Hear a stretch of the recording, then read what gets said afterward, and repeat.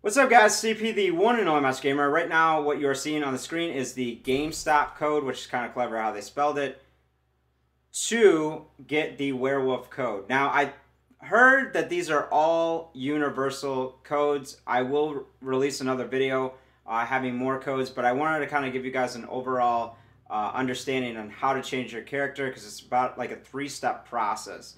So what you want to do first is make sure you actually unlock the character like we just did. Once you get a code, or once you unlock a different character in the game.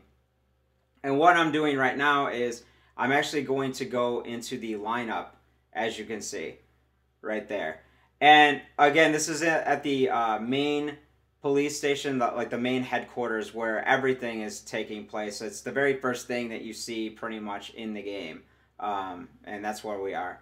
So basically you want to we're going to change up the character right now. And just go through this process and change them up.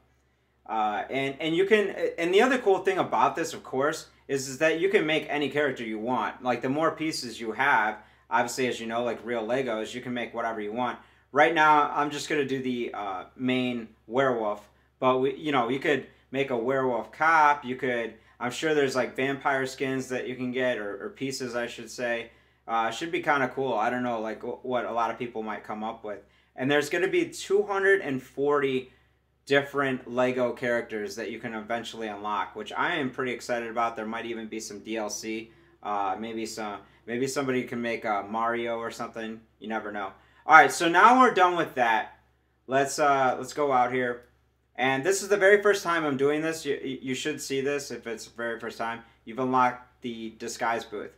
So luckily for us, the disguise booth is right down there by the gym, and apparently they're all over the city as well. I haven't discovered all the spots where they are, but I'm sure they're conveniently located. All right, so let's jump down here, and now you're not going to be able to see what I'm doing on the Wii pad, unfortunately, but what I'm doing is I'm just changing the character to the werewolf, and I'm putting him in my set.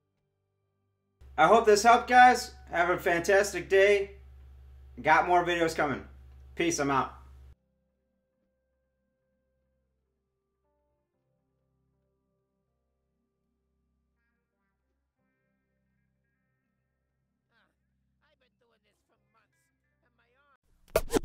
Commentaries, gameplays, and vlogs all are found on CP's channel that you're watching now. But take a small disclaimer, y'all in danger. You're now tuned into the Monster Gamer.